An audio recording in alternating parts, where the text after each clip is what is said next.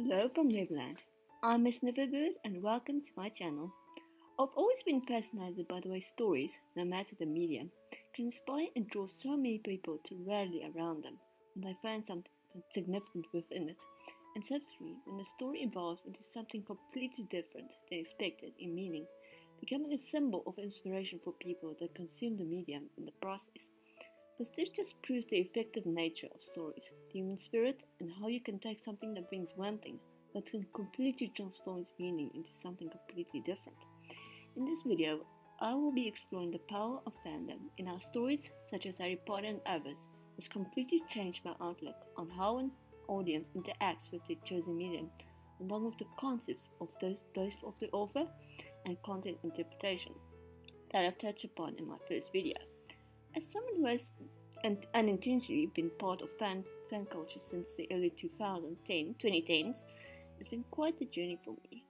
As one who loves exploring stories and the effect they have on people, fandom is the perfect place to see how people interact with their chosen medium within their fandom community, which includes analyzers and reviewers, the shipping community, and other parts, and involve any interaction between the audience and the content. This leads to the concepts of fandom, media, and social psychology, which explores how an audience interacts with their chosen media.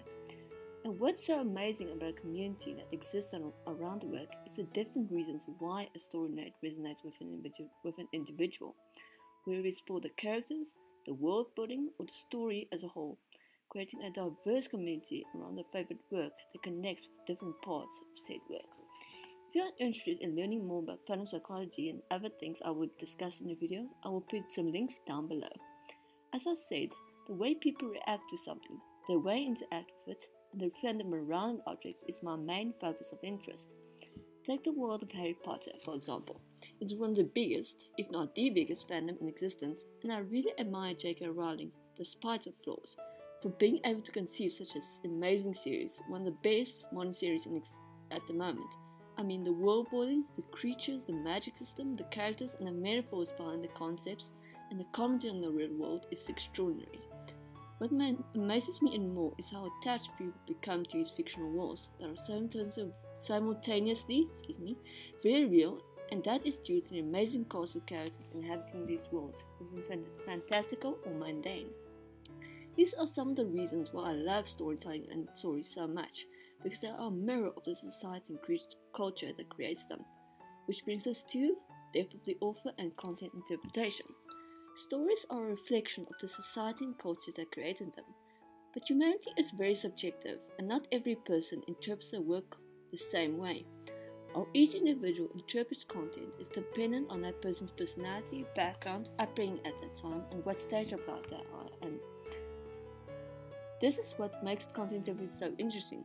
One person can look at a story and come away with something completely different than another person.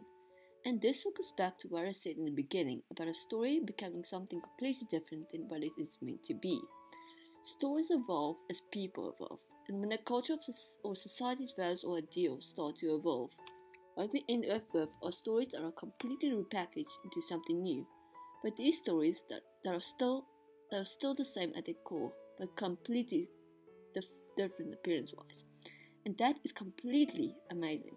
One of the best-known examples of a literary character is Sherlock Holmes, known as the most adapted fictional character in the world, appearing in book, TV, stage, radio, and movie form.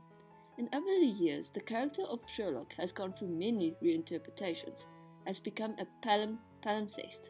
In other words, a cultural text that has been repeatedly altered over time, as each new interpretation becomes superimposed over those that precede it. Sherlock continually evolves, embodying ideas and values often far removed from those in Conan Doyle. If you found the above section fascinating, this is an excerpt from Ted Ed's Who is Sherlock Holmes. I encourage you to give it a watch since it perfectly illustrates what I'm talking about, evolving stories. And if you're also interested in reading more about this topic, I would also recommend reading Stranger Than Fanfiction by Colfer of Glee fame to get more background on fandom culture. It is an excellent read and I absolutely adore it. Please note that this book contains LGBTQ themes. If you like something in this video, I invite you to please like and subscribe to my channel and click that notification bell for future content. If you have any questions, please comment down below. I would love to have a discussion with anyone about their fandoms and the impact it has on them. I'm leaving you with a clip from Dead Poets Society starring Robin Williams, who perfectly sums up my feelings for stories, and as an INFP, and I put some links down below to sources if you're interested in doing up more of what I've discussed, such as I said previously. I'm Miss Neverbird, and always remember to have a little faith, trust, and pixie dust. Bye! No matter what anybody tells you, words and ideas can change the world. Now, see that look in Mr. Pitt's eye? Like 19th century literature has nothing to do with going to business school or medical school, right? Maybe.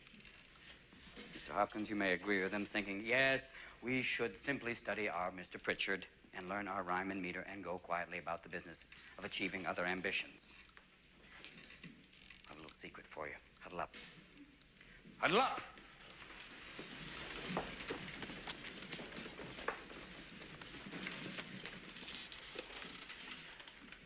We don't read and write poetry because it's cute. We read and write poetry because we are members of the human race, and the human race is filled with passion. Medicine, law, business, engineering, these are noble pursuits and necessary to sustain life. But poetry, beauty, romance, love, these are what we stay alive for.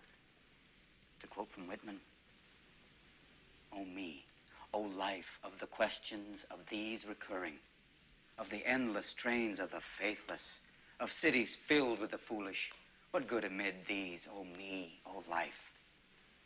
Answer, that you are here, that life exists and identity, that the powerful play goes on and you may contribute a verse. That the powerful play goes on and you may contribute a verse.